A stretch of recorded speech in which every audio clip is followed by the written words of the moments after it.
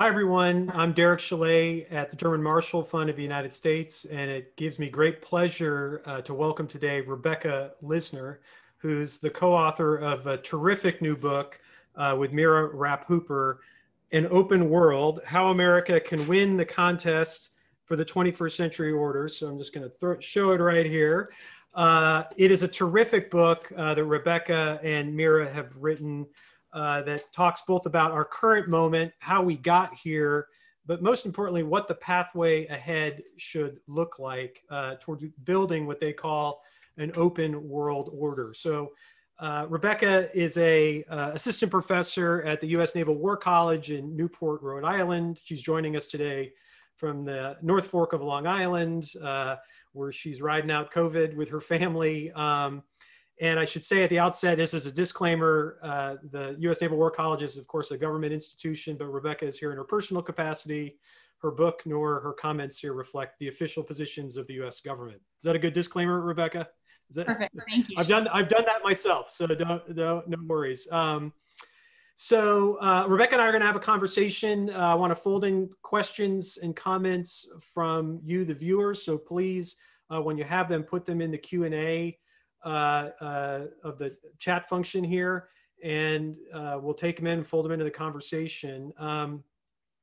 Rebecca, why don't I start things off by the title, An Open World.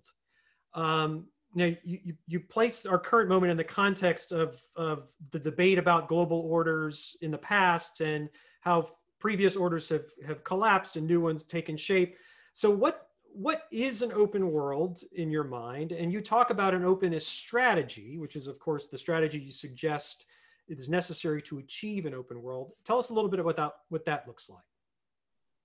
Absolutely. Well, first of all, thank you so much to Derek for having me today, and to GMF, and to all of you who are taking the time out of your days to partake in this conversation. It's really a pleasure to be here. So this book, An Open World, is really a call to action because COVID has revealed an international system that is quite simply on the brink of collapse.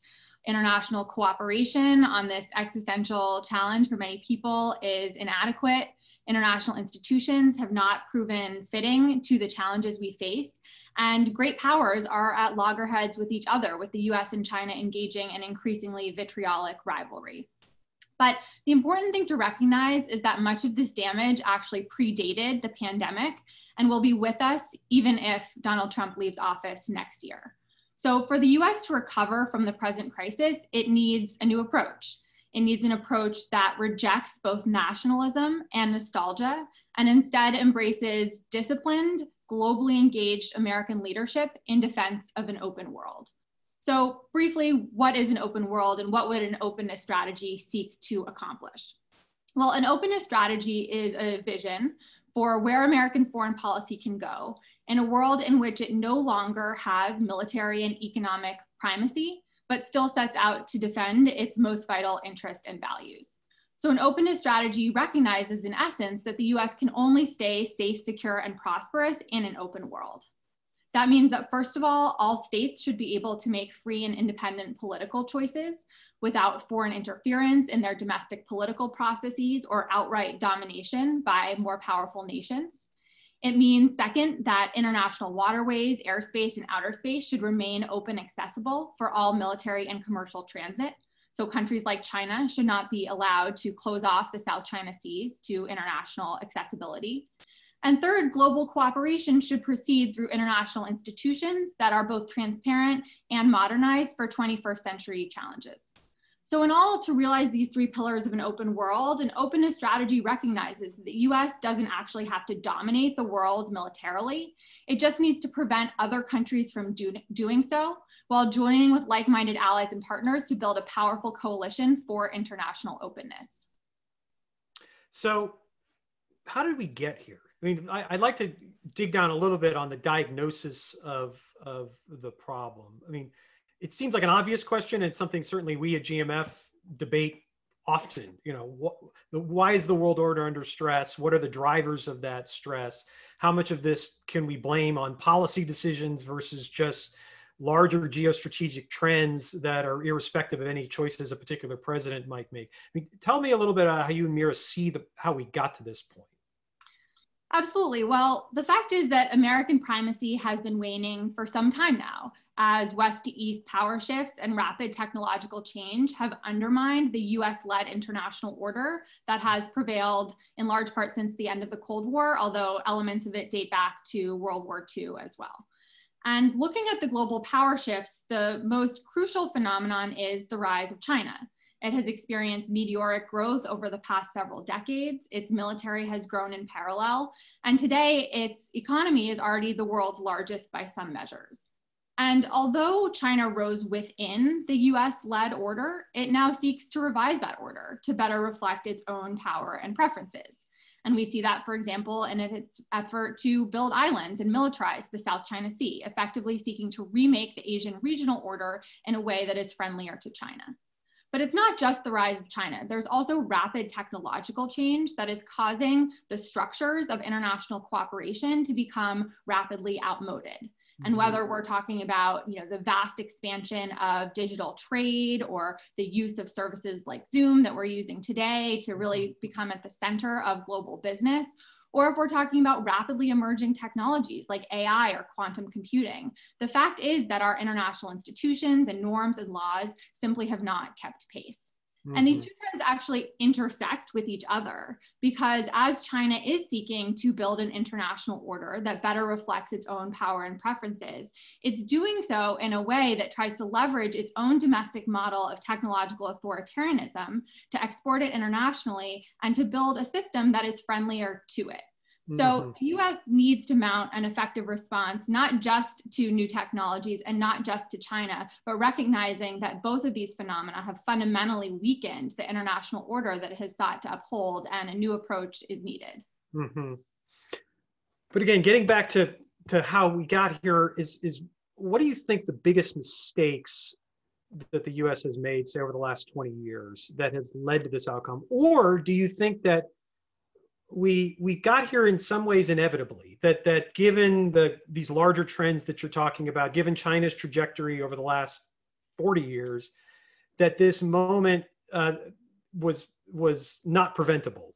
But I want to push this back on you. I mean, do you think that there are ways that the US could have responded differently that would have not led to this crisis moment and this kind of the necessity for this call to arms that your book is so eloquently doing? So it's a really great question. And a lot of the trends that we highlight in the book are themselves structural. The United States entered the post-Cold War world at the peak of its power, but it was always the case that eventually the United States' tenure as the world's uncontested superpower was going to come to an end because global power always diffuses away from a superpower. That's been a historical trend over time. But I think the question was, how quickly was it going to happen?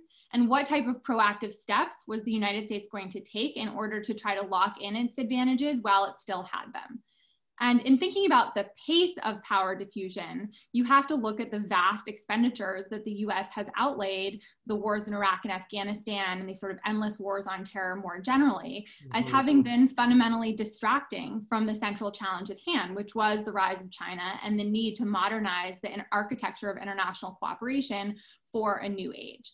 So China was always going to rise, and the United States was probably always going to face some measure of peer competitor in Asia, but it could have embarked upon this competition that we now so clearly find ourselves in from a much stronger position if we had effectively taken the early 2000s to invest in the sources of our strength, both domestically and internationally, and use those to head off the rise of China. Now, that being said, there have also been some more recent errors over the past 4 years where the Trump administration has in many cases declined to renovate American power and renovate international institutions for the challenges that we now face. And in fact, in many ways, the Trump administration has taken the opposite approach, where the US needs to be moving towards a foreign policy that relies more on diplomacy and less on military force. We've seen the continued militarization of American foreign policy under Donald Trump, with more than 200,000 American troops still deployed overseas, where the US needs to be investing in the sources of its domestic unity and strength. In many ways, President Trump has stoked domestic divisions and undermined our response to COVID, which has been quite devastating for the US economically and health-wise. and also where the US needs to be leading the renovation of these legacy international institutions like the WTO or like the UN system. In many cases, the Trump administration has actually been withdrawing from those institutions and ceding the field to China. So the US remains very powerful. We have many sources of advantage, whether that is the dominant US dollar, whether that is our still vibrant economy and university system, whether that's our international system of alliances, or even our unrivaled globe-spanning military, which can project power anywhere in the world. But we need to make good on those advantages. And that's really what this book is about, how the US can do so at a time when we still have them. Well, you've outlined a few things that in your answer there I want to pull the thread on. But before I get to that, I want to just drill down a little more on the broader concept of the open world. How is it different, this grand strategy that you and Mira are articulating in your book, how is it different than what has come before? I was struck when I was reading it, I thought to myself, Barack Obama would probably agree with almost every syllable of what you've written.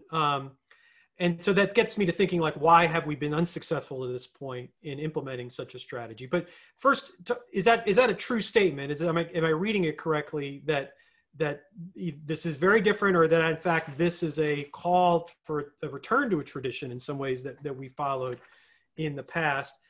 And then as a follow-up to that, to the extent that you could go more specific on the policy recommendations that you have to achieve this broader construct, what policy changes would you suggest need to be made? You get very specific, offer some very specific ones, I should say, in the book. So just to talk a little bit about those. Sure. Well, both great questions. So I'll start with the first one about the sort of history of openness in American foreign relations. And it's a really astute question because openness does have a venerable tradition in American foreign policy going back many decades. At the end of World War II, as FDR was articulating his vision for what post-war organization would look like, the original concept was effectively one of openness, and a notion that recognized that the Soviet Union would likely enjoy considerable influence in Eastern Europe, but that sought to keep the Soviet sphere open and permeable to American ideas and military access and commercial transit. Now, when the Iron Curtain descended, that vision of an open world and an open Europe became impossible, and instead you had two opposing blocs that emerged for the remainder of the Cold War. And then with the Soviet Union's collapse, the United States came to embrace a strategy that was actually much more ambitious than openness. We pursued this notion of liberal universalism, the idea that American-style political systems and markets were inexorably on the march, and that by participating in this so-called liberal international order, authoritarian states like China would themselves liberalize. Now, the problem is that in the intervening decades, that hope, that aspiration has been in many ways invalidated. And so what we do with this strategy is for the first time put openness at the center of American foreign policy at a time that it seems uniquely achievable, because there's never been greater benefits to participating in an interdependent global economy. And there have never been higher barriers to the establishment of closed spheres of influence, especially via territorial conquest, which is very difficult to achieve. Now, to the question of Barack Obama specifically, I certainly wouldn't read this book as a repudiation of the Obama foreign policy, so much as a recognition that the world has changed immeasurably since Barack Obama took office in 2009 and first was crafting, his first national security strategy and his initial vision that he campaigned on and set about to enact, and that Derek, you worked on as well. And two central distinctions that I would hold up here. The first has to do with armed regime change, which is something that the Obama administration did do in Libya, but that an openness strategy recognizes as being ineffective. That much as we might like to live in a world of democracies, the United States is actually quite limited in its ability to change the internal character of other states' regimes, and to do so through the use of military force. So that's one significant point of departure. The second has to do with China. And here, I think we have to understand that the Obama administration dealt with a China that was changing quite a bit over the course of his tenure. And as Xi Jinping rose to power in 2012, 2013, the Obama administration had to figure out what that meant for China's ambitions and capabilities going forward. But now you fast forward to 2020, and I think the implications of where China is going are much clearer.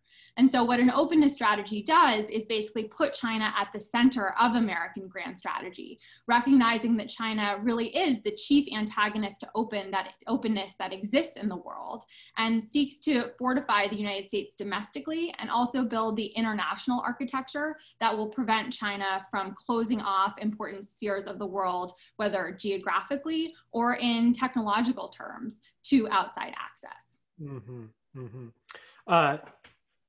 Just one comment on the Obama experience, particularly with Libya, which I think you're right. And I think that it's interesting because that was, of course, intervention that Obama was not particularly enthusiastic about. Our European allies in particular were much more enthusiastic about it than he was. And I think he said one of his greatest regrets as president was the way that Libya turned out, of course. And I think Libya very much explains Obama's reluctance to intervene in a place like Syria, which I'd be interested to, at some point, get your take on whether, according to your strategy, that would be the correct move or not, if to have not intervened in Syria. I guess probably yes, but I'd be curious to get your take. Now, you talked about China a bit already. You do a great job talking about it in the book, you and Mira do. But I'd like to also hear about your take on how some other of the big geostrategic players are looking at this problem set and kind of approaching this issue. And I'm thinking in particular of Europe. We've got a lot of viewers here from Europe interested. Europe's clearly looking at the same picture, and how do they play in this? Also Russia, clearly, which is I think one of you've talked about the kind of move of China in the last decade to be more of a driver of change that it goes against our interests. Certainly Russia's role as a kind of spanner in the works of an open system is very important.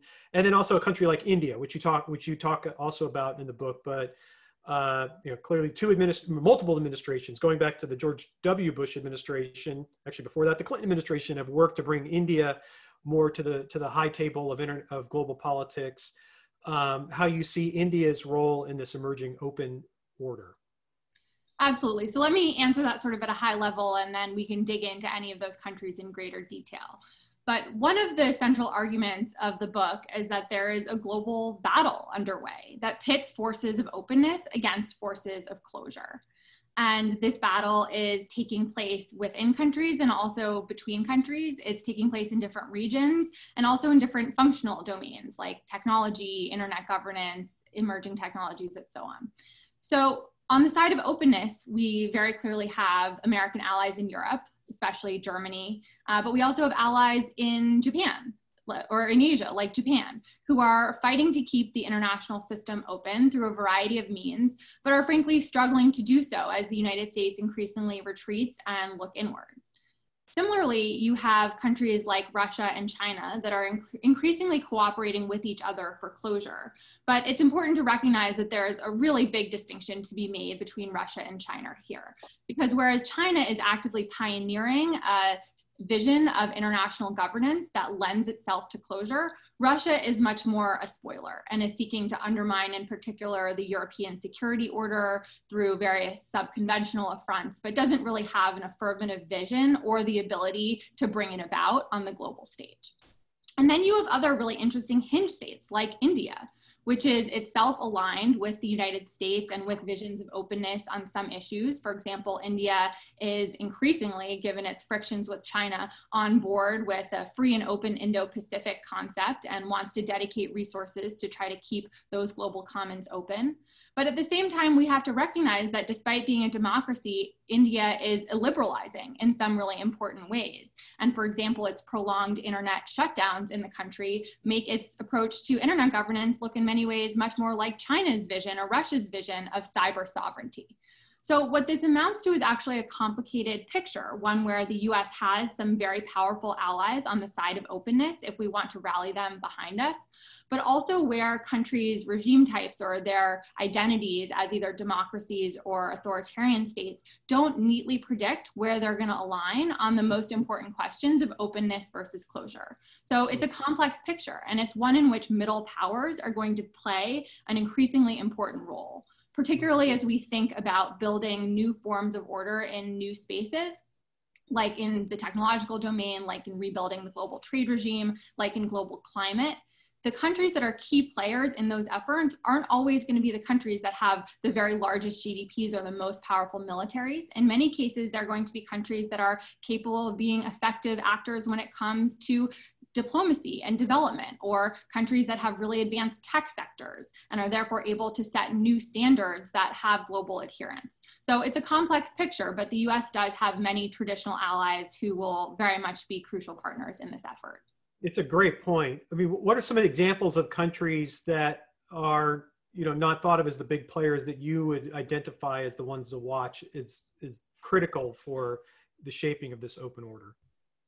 That's a great question. I mean, in some ways you could think about Japan, which is itself not a very powerful military force because it has actually constitutional restrictions on its ability to build up military power, but nevertheless has established itself as a pillar of openness in Asia. You have the way in which Tokyo has taken over sort of TPP and turned it into CPTPP and tried to keep that notion of an open trading order in Asia alive, even in the absence of the United States, and also the way in which Japan has pioneered development alternatives to BRI in seeking to provide countries in Asia and especially in Southeast Asia with a choice so that they actually have alternatives to Chinese infrastructure investment and so that that mix is more competitive. Mm-hmm. Similarly, you could think about allies in Europe, like Germany, which also doesn't have global military power projection capabilities, but nevertheless is a major player when it comes to international diplomacy.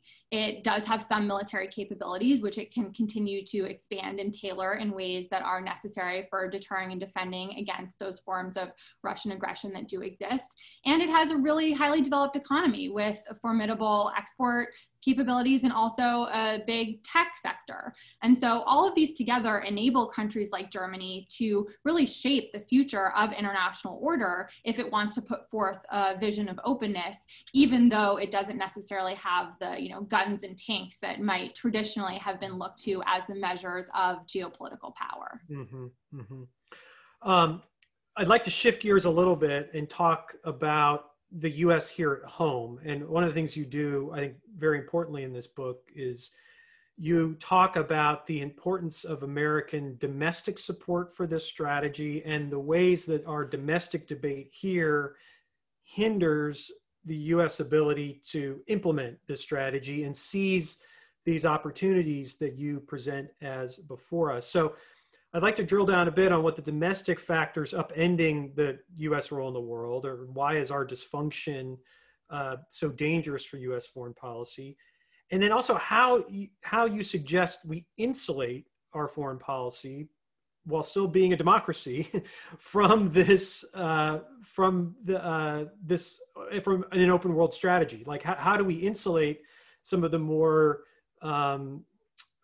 toxic elements of our domestic debate from interfering with our ability to seize the opportunities before us?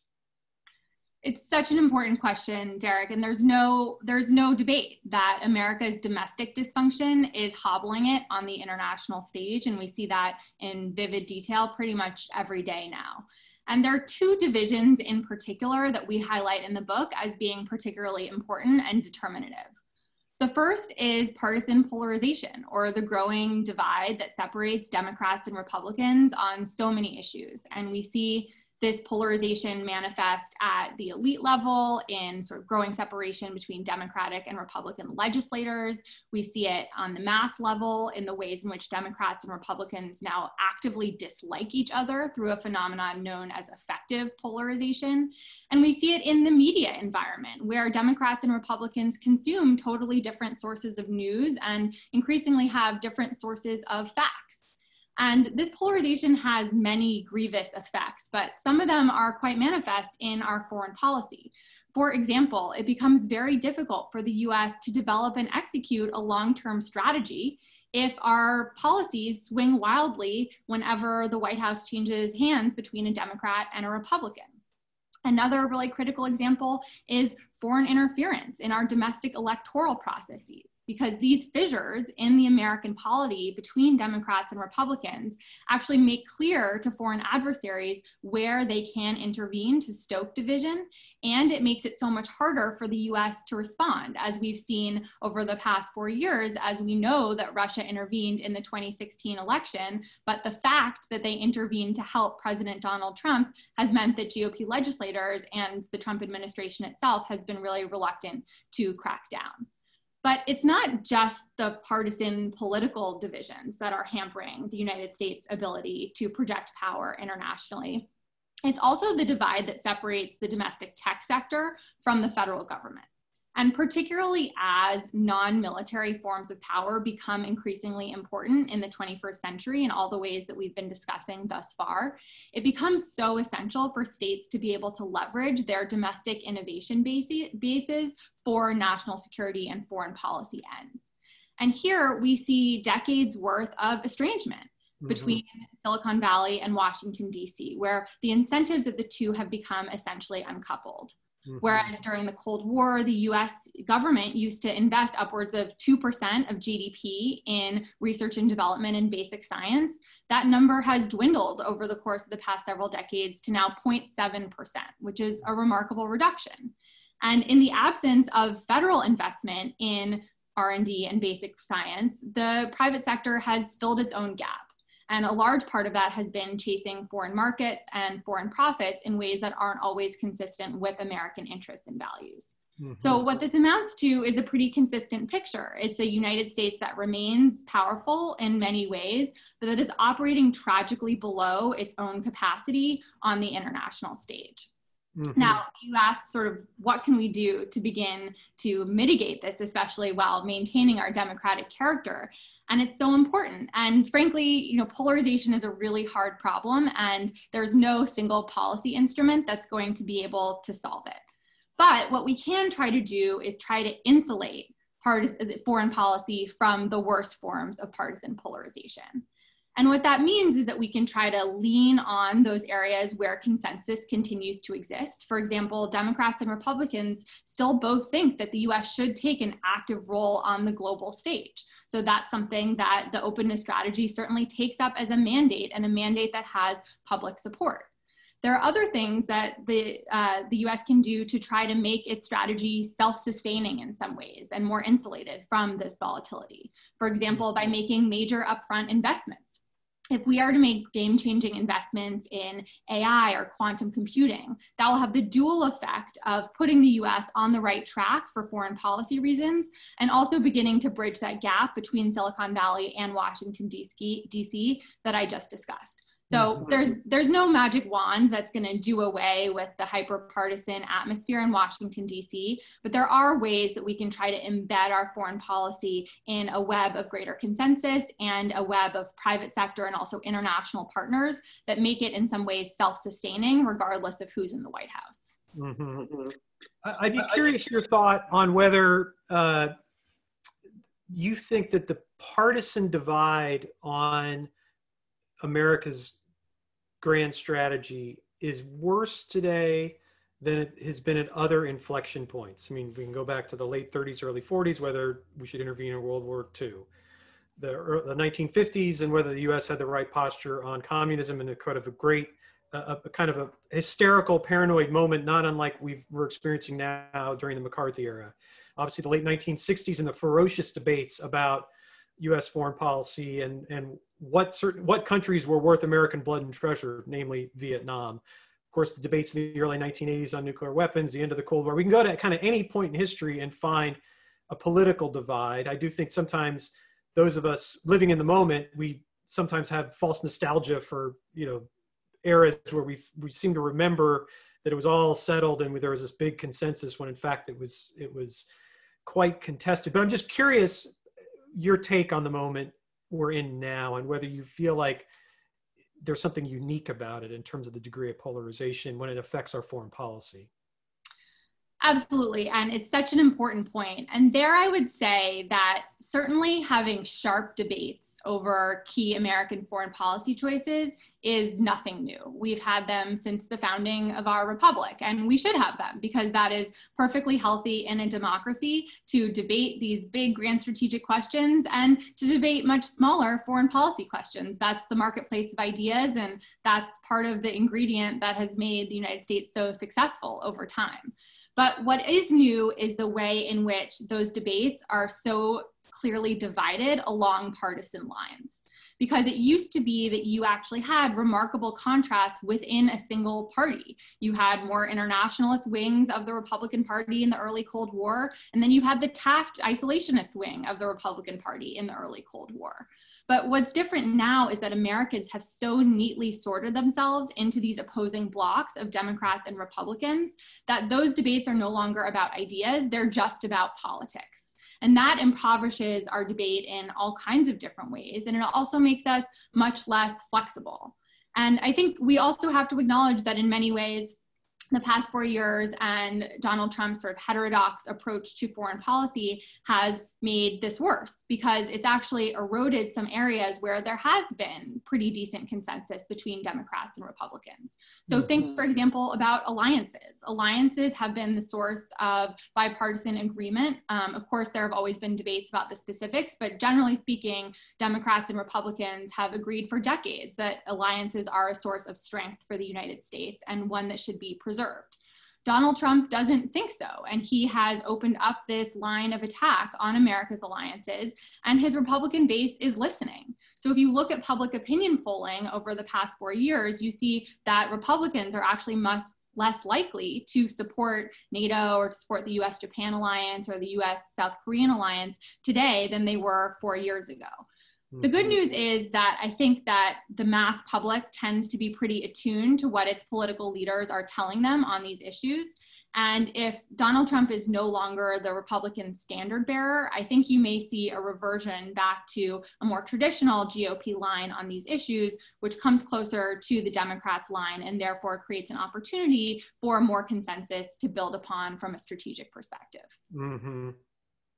Yeah, that's interesting. I mean, my prediction, for what it's worth, would be that we see, if Trump were to lose, we'll see some return to the kind of more traditionalist line, but also there will be a kind of doubling down on the hawkish perspective within the party, trying to kind of outflank a Biden administration in every respect on China, on Iran, on counterterrorism. That's kind of the reflexive move, it seems to me.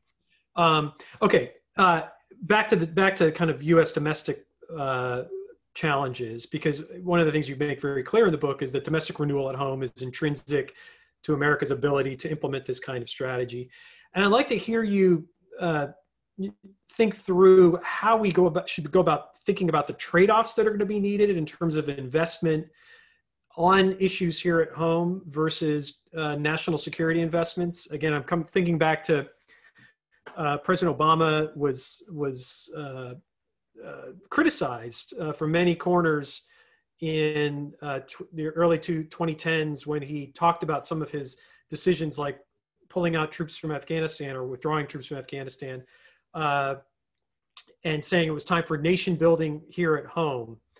And he was criticized in many corners of the foreign policy debate. And one wonders whether, when we reflect on the last few years in America here at home, whether folks actually are arguing that we should have had less nation building at home during the Obama years. But nevertheless, here we are. And as you point out, we have acute challenges, and those have only compounded since you finished this book with the COVID crisis and the manifestation of a massive economic crisis and things that we're going to live with for the rest of our lives in terms of challenges.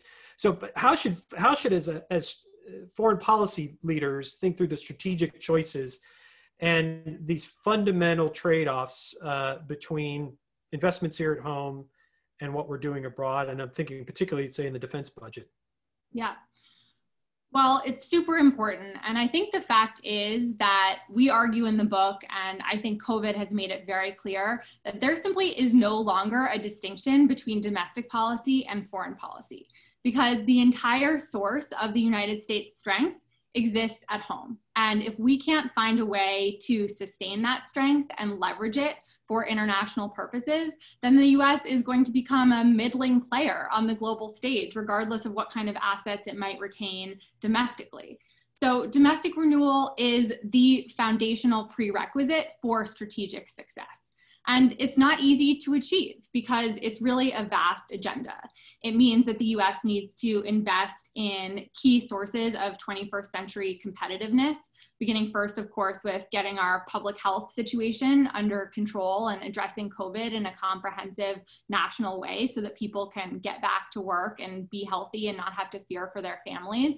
But it also means investing in the foundations of a 21st century economy through massive infrastructure building projects, both physical and digital, and also through improvements to K-12 and STEM education and ensuring that we have a sound immigration policy in place.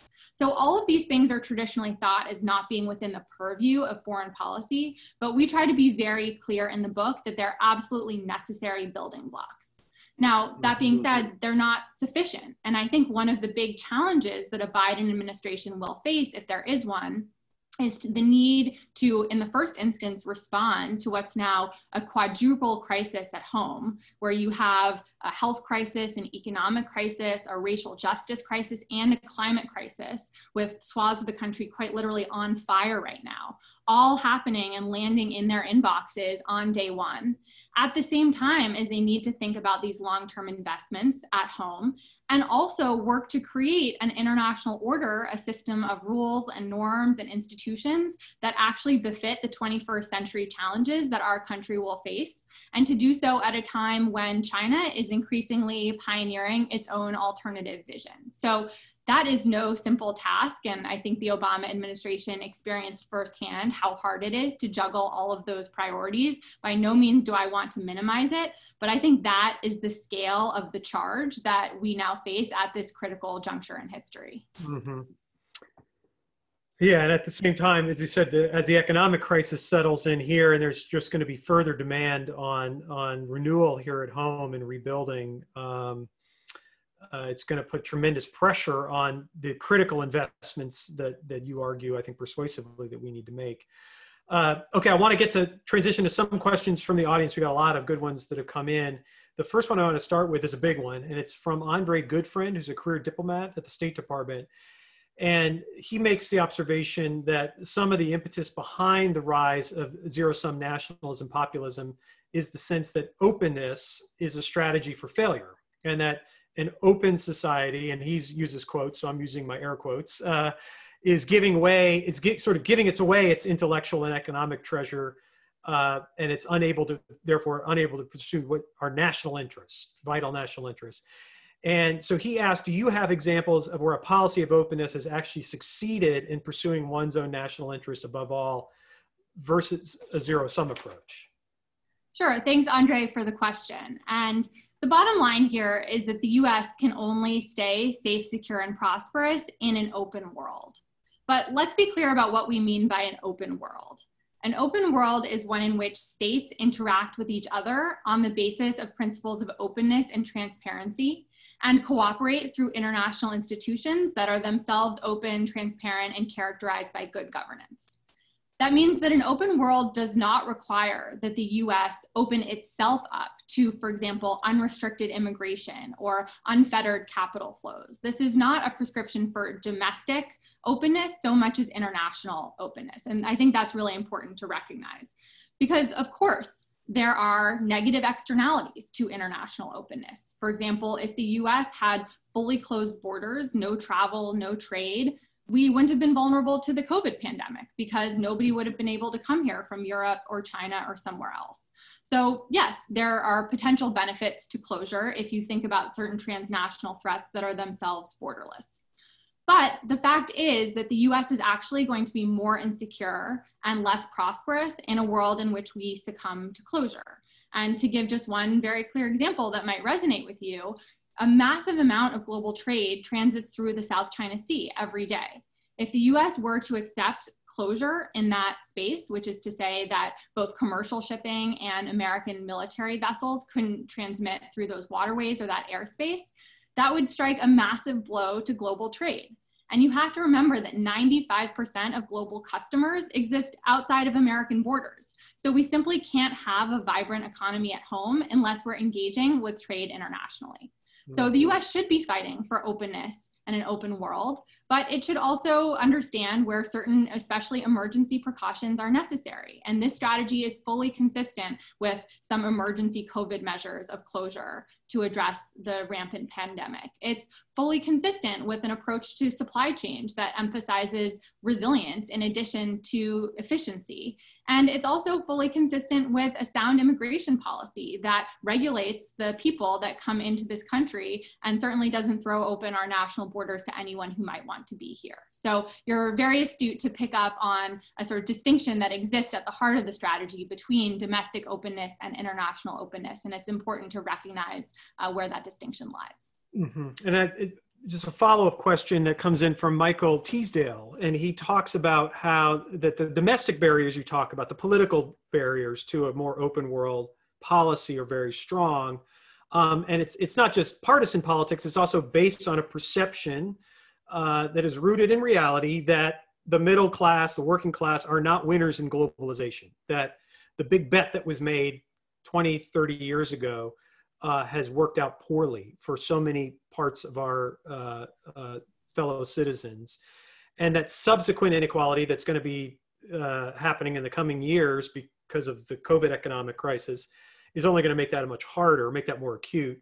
And so the question is, do we need to change the structure and impact of globalization and technological change, namely automation in particular, to bring more benefits to the middle and working class just to get the bare minimum level of domestic support one needs for this kind of strategy? You do talk about this in the book, so I want to give you a chance to respond.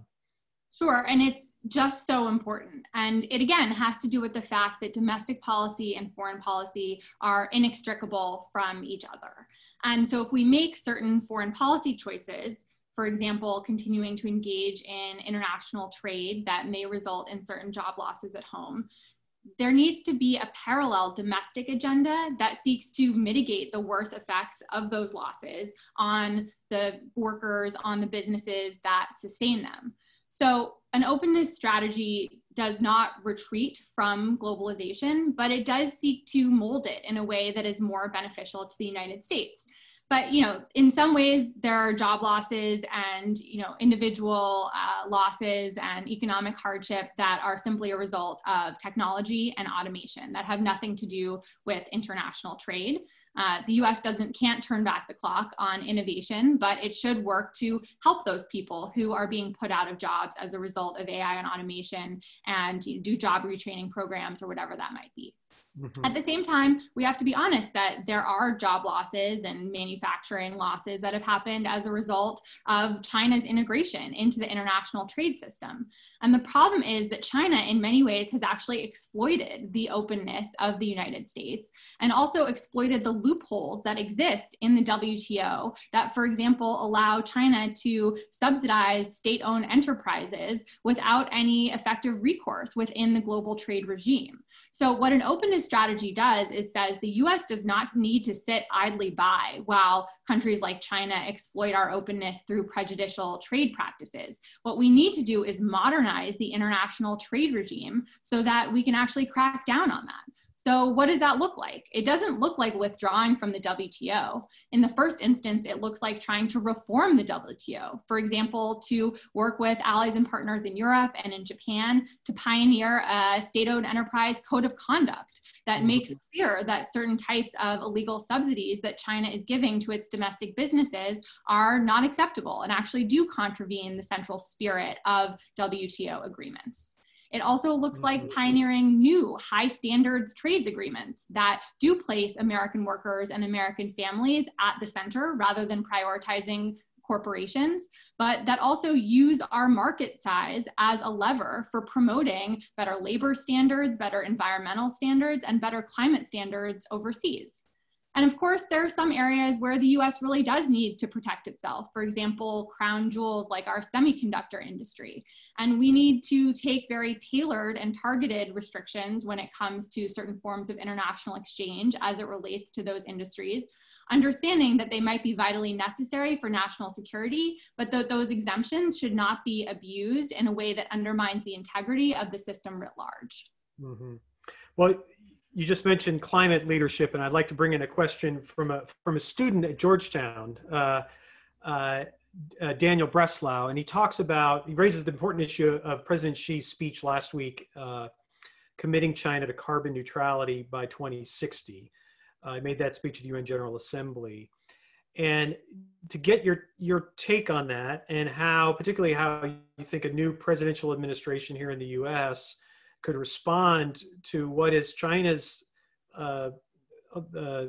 real hard push to lead on this issue. I'm taken back to 10 years ago when I was working in the State Department, and we were trying, the Obama administration was trying to lead on climate change and trying to draw China into the conversation, and China was very reluctant, thinking it was just a big trap by the United States to undermine their economic growth. And now here they are trying to flip the switch on us and lead on this issue. So how do you see China's moves generally, but particularly this climate change announcement as a effort to thwart an open strategy?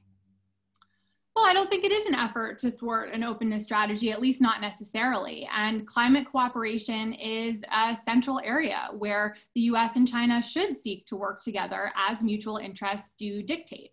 So going forward, climate change obviously presents an existential threat to all of humanity, not just to the United States. And it is an area where we should be able to see cooperation, even existing alongside a more competitive international environment more broadly. Now, I know that many people who've looked very closely at China's environmental and climate policies have questions about the genuine nature of some of the commitments that its leadership has made to climate change. For example, there are quite a few coal-powered plants that are part of BRI. But if China is genuinely committed to reducing emissions, both in its own country and in the countries where it partners for development, the United States should absolutely welcome that. That won't be enough, however. The US also needs to put itself back on the right side of the climate challenge by recommitting to the Paris Climate Accord, by pioneering new, better, more stringent commitments by itself and also by other major climate emitters, and also by finding ways to enforce those commitments when they are only made sort of nominally and not actually carried through on. But this is a great area where the US and China may be able to work together, and certainly we ought to pursue it. Now, one more note I'll make on this, especially since we've been talking a lot about contrast with the Obama administration. An openness strategy does not think that the United States should trade away certain elements of openness in order to secure climate cooperation. So one thing that the Obama administration did to try to maintain an atmosphere of cooperation with China in an effort to get to the Paris Climate Accord was in many ways to look the other way as China militarized the South China Sea. And by establishing a clear prioritization in American strategy of the need to resist those types of attempts at closure, an openness strategy is very clear that you can't trade away closure of any part of the international system, whether geographically or technologically, in order to gain cooperation on other issues. So that's interesting, because that would be, I mean, if one is if China or climate change is one of the 4 existential threats we face currently, or challenges we face currently, but we should perhaps forego, even if forego cooperation if it means the price being paid means a closure in a space like the South China Sea. That would be your argument. Well, we need to see where the mutual interest genuinely exists, because we can't manufacture them where they don't happen, and we shouldn't trap ourselves in the pursuit of convoluted linkage strategies that may or may not be successful, and that allow us to trade away key dimensions of openness in the course of pursuing them. So if China is genuine in the types of commitments it made at UNGA last week, then we should welcome those and try to build upon them as a framework for cooperation. But we shouldn't let Beijing dangle the possibility of cooperation in front of us as a distraction, that prevents us from responding to bids of closure and dominance that it may be pursuing in the interim. Right. So you finished this book some months ago. The book production process is Byzantine and often it's opaque to those of us who write books. And of course, we had this global pandemic hit us as the book was getting finished and produced. And so to reflect a little bit on how you see the COVID crisis and how it's been playing out in terms of our broader debate about the US role in the world, the specific political debates, how that affects your views on our ability to answer the call that you're making in this book to pursue an open strategy. So I think COVID really underlines the urgency of what this book is calling for. Because in many ways, the long-term trends that we've highlighted in the book and that we did identify prior to the pandemic have been accelerated and accentuated by COVID. So you think about sharpening US-China competition and rivalry. We expected that that was going to play out over the next 10 to 15 years. But in many ways, COVID has put it front and center in American foreign policy much sooner. Similarly, partisan polarization is something that has been growing for a long time and that was already hindering the United States' ability to act internationally and domestically. Well, COVID has shown it to be even worse than we knew in many ways, as the basics of our public health response have themselves become subject to partisan bickering. And Democrats and Republicans don't even agree on basic issues like what the COVID death count is and whether we should be wearing masks. So all of this is to say that while our book didn't anticipate this pandemic in any way, it did anticipate the foreign policy emergency that the United States now so clearly faces and the need to make a new set of national security choices and also pioneer a new approach to international order that promotes the type of cooperation that is needed to address global challenges like pandemics that no single country can address on their own. And indeed, no other country has been able to lead the world in responding to. Mm-hmm. Well, you talk a little bit about in this book about the structure of international cooperation and the necessity to reform some of our existing institutions or create new ones to better enable us to pursue this open world and defend it once it's up and running. So talk a little bit about some of the most important changes that you recommend need to be made, whether it's on the UN Security Council, the G7 or G whatever it would be, or something new, an alliance of democracies, what have you, to help global governance of this open world order? Absolutely. So there are a few elements to this. I mean, one has to do with reforming legacy institutions to try to make them better suited to 21st century power realities and 21st century challenges. And that would mean, for example, reforming the UN Security Council to include India. You might also rethink European representation on that council. For example, why Germany isn't a member, but the UK, no longer a part of the EU, is itself a member, as is France.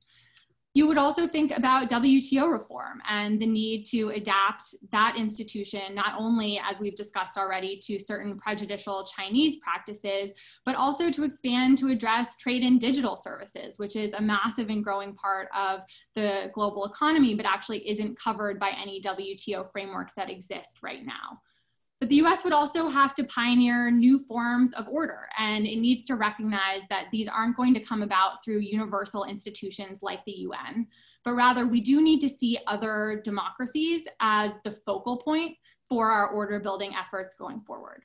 Mm-hmm. And in some cases, that may occur through institutions that already exist, like by modernizing NATO to set new deterrence thresholds in cyberspace, by specifying that a cyber attack on critical infrastructure would trigger the Article 5 Mutual Defense Commitment. That can bring legacy institutions into the new century and set new deterrence thresholds, which are themselves a form of order.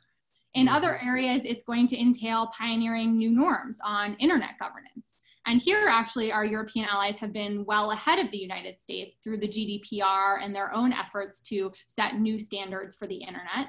This is somewhere where the US should seek to partner with our European allies in the EU, seek to partner with Japan, and try to create a united front in a democratic vision for internet governance that stands up to the notion of cyber sovereignty and sort of data hoarding, and also information hoarding and censorship that is many cases represented by China.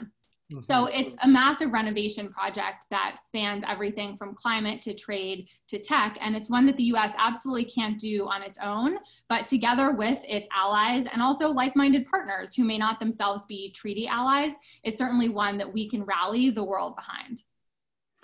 Well, this is a massive renovation project, and your book offers a lot of really interesting and compelling ideas about how to go about that. Although, as we were discussing before we started the live chat here, what do you think the prospects of a second Trump administration would be to pick up some of this? Like, I think if we're President Biden in office a year from now, one could look at your argument and see that in many ways is a blueprint for that Biden administration. But how do you think this holds up in a second Trump administration? So if the Trump administration is serious about great power competition and especially serious about competing with China, it should certainly look at this strategy. Now, we need to be clear-eyed about the fact that several of the fundamental premises of an openness strategy are at odds, at least with the president's instincts and worldview. We know that he has an antipathy towards allies. We know that he is resistant to international trade agreements. We know that he prefers to cooperate with autocrats than with Democrats. But nevertheless, if they really want to compete with China over the long term and to do so on a sustainable and successful basis, these are the types of measures that a Trump administration should look to promote. Because the fact is that the United States faces a small and narrowing window of opportunity to revamp its foreign policy for the 21st century before it is too late. And failure to do so will see authoritarians consolidate their power. It will see the international trade regime buckle amidst unfair market practices. It will see the global internet splinter into nationalized information systems. And this is a world that's much more hostile to American interests and American values. And in many ways, as we were just discussing, COVID may just be a mild harbinger of the much worse disorder that is still to come if the US doesn't step up and resume its international leadership role, because it's never been clearer that there's simply no other country that can do so. China has failed in this moment, and there are no other countries that can truly rally the entire world to face down a borderless challenge along the lines of COVID. And we know that especially in a world of climate change, there are going to be worse pandemics, worse global crises still to come. And so the necessity of American leadership that is both disciplined and globally engaged has simply never been clearer. And those are the opportunities and the stakes that are going to face whichever candidate wins in November. Yeah, absolutely. So if you were writing the 100-day plan for a new administration, what is the most important thing they should do right out of the gate to both show their commitment to an open world order as well as to try to move the momentum in the right direction? Well, as we've discussed, the most important thing is getting the United States House in order at home. And so in many ways, the most fundamental foreign policy move that a Biden administration can make would be to implement a national COVID strategy and create a framework for really investing in the American people, the American economy, and the American democracy.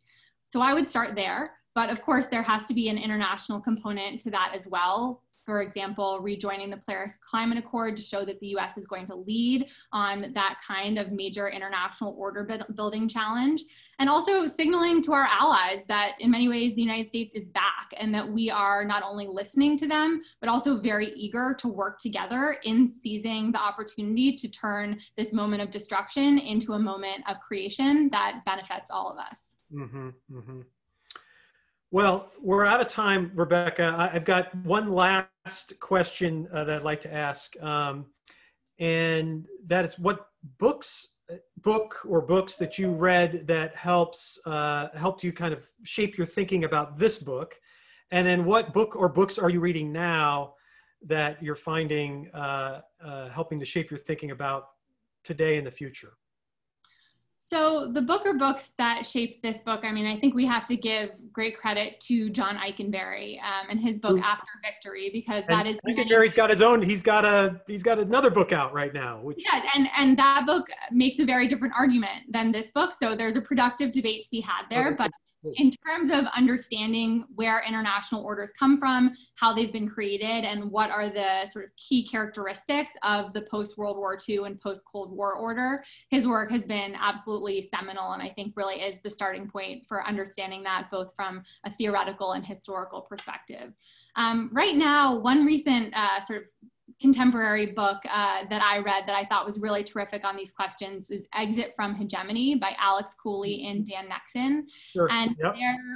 they're reckoning with a lot of the same phenomena in terms of why the US-led order is unraveling, but they lift up some different trends that I don't personally think are as compelling, but that are worth really considering. For example, the rise of right-wing populism and nationalism as a transnational phenomenon that is causing states to exit from the US-led order. So that in particular, if there is a Biden victory in November, it'll be really interesting to wrestle with how powerful that thread of right-wing nationalism is in a world in which Donald Trump is no longer the American president. But it's a very rich and sophisticated book that's well worth your time.